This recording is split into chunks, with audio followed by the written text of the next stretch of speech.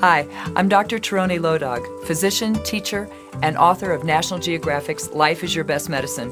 Come and join me on a journey towards healing, health, and wholeness. It's spring, long last. Spring has come. I'm out in my medicinal herb garden and everything is just starting to come up. The catnips and the elecampane and the motherworts, black cohosh, chamomiles.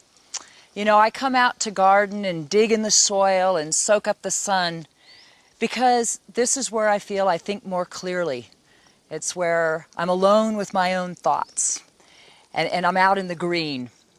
You know, researchers have done a lot of work and have identified some very key health benefits for people who spend time out in nature, especially in gardens.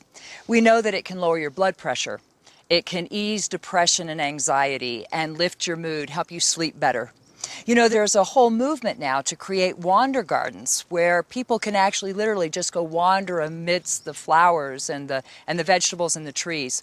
The VA hospital did a study on this where they actually allowed patients, elder patients, to go out and wander through these gardens. And when they came back inside, they found that they slept better, they used less medication and tranquilizers, and fewer antipsychotic medications.